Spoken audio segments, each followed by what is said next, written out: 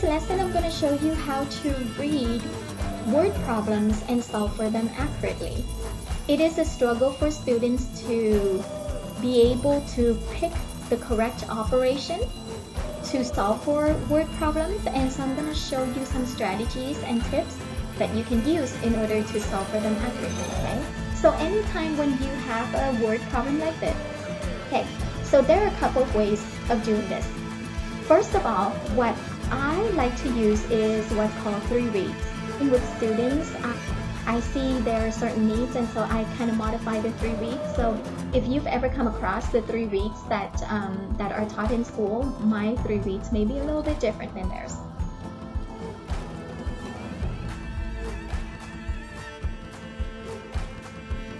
So this problem says, Timothy and Anna combined their savings to buy a gift for their grandmother's 90th birthday.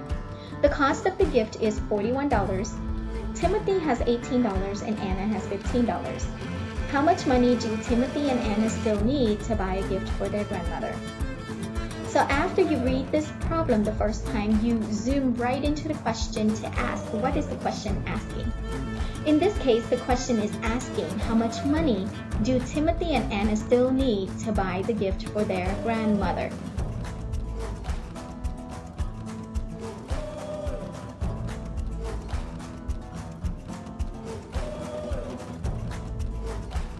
The second read, I like to read it sentence by sentence, and we start organizing information from the story. Timothy and Anna combined their savings to buy a gift for their grandmother's 90th birthday.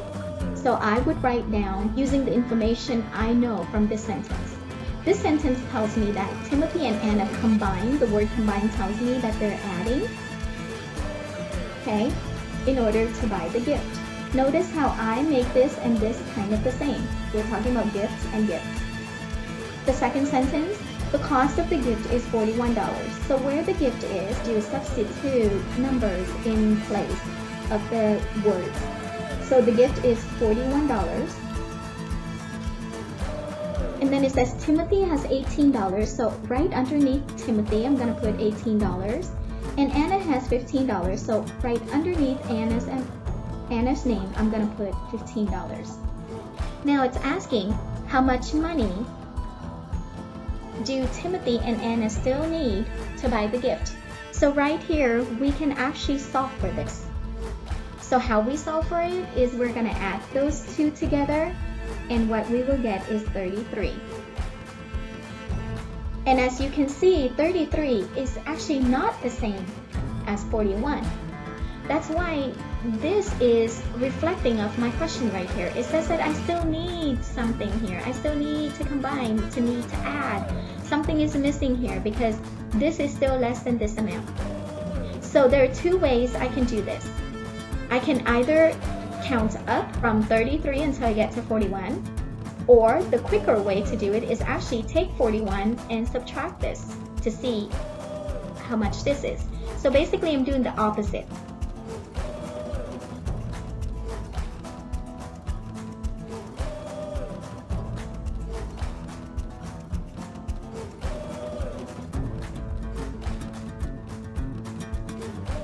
So after I'm done with this problem, the last question I need to ask is, does this number answer the question? So the question says, how much money do we still need to buy the gift? And we say they still need $8 to buy the gift. Does that make sense? Is that reasonable? And in this case, it is. Because they already had $33, so all they need is another $8 in order to buy that gift that is worth $41 for grandma. So there was my 3 reads.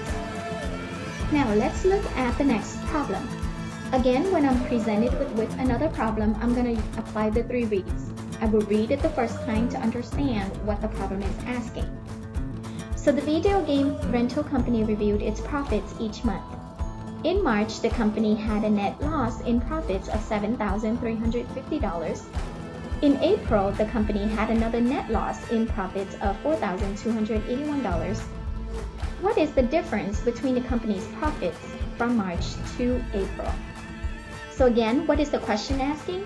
The question is asking, what is the difference? When I hear the word difference, I need to ask myself, is this problem about combining, comparing, or groups?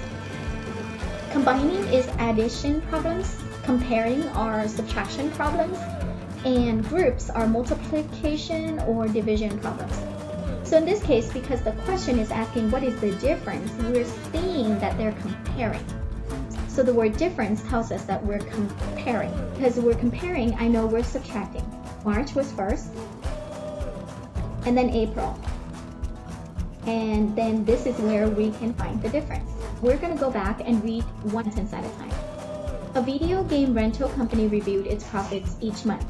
This sentence right here actually does not have any critical information except to tell us the story of what's happening. So we don't have to fill anything here.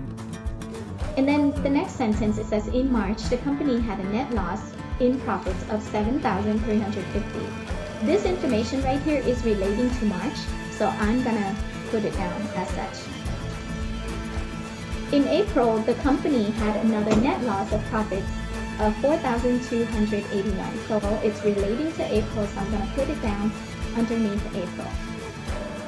Okay, I can take away the money sign for now because that's too much for me to focus on. And then now it's asking what is the difference, and so because there's nothing here, that tells us that whatever answer here will be the answer that we need for over here.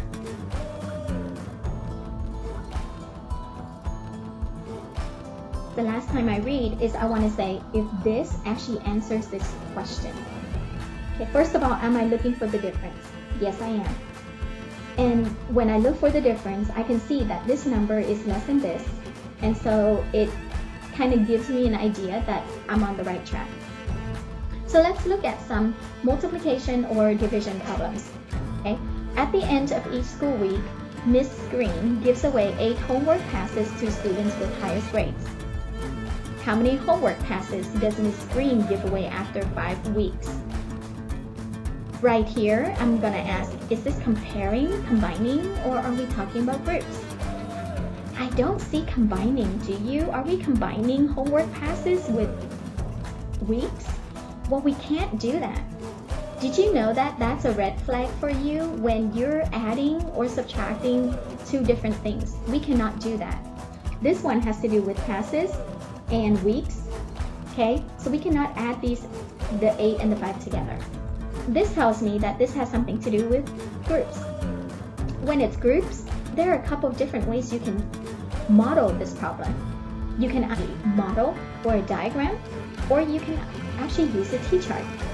And I actually have learned that the T-chart is very helpful because it helps us to keep information more organized. So I'm going to start with the T-chart.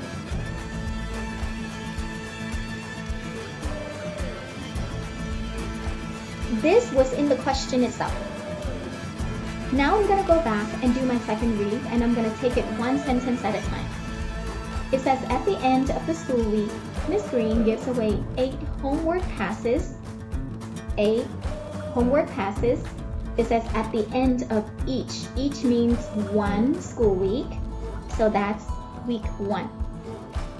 And the question is asking, how many homework passes does Ms. Green give away after 5 weeks? This number 5 here belongs to weeks, so I'm going to put it down here. We already said that this is a question that has to do with groups. That means we have to think of multiplying or dividing. And so I'm going to start finding relationship. So what do I multiply 1 by to get to 8? You can say, oh, it's an easy times 8. So whatever I do here, I'm going to do the exact same thing down here, and I'm going to get 40 passes. So it says, how many homework passes does Ms. Green give away after 5 weeks? 40 passes makes sense. Because if she gave away 8 passes in 1 week, then in 5 weeks she will be giving away 40 passes.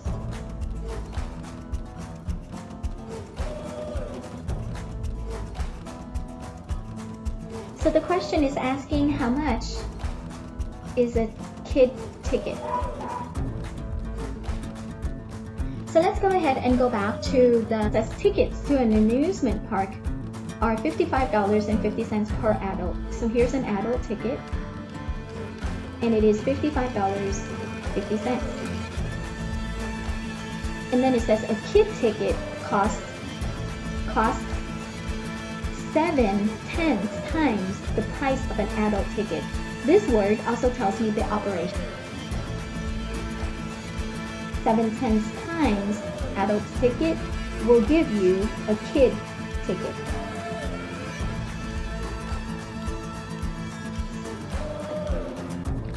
So after I solved for it, I'm gonna get $38.85, which is the amount of the kid's ticket.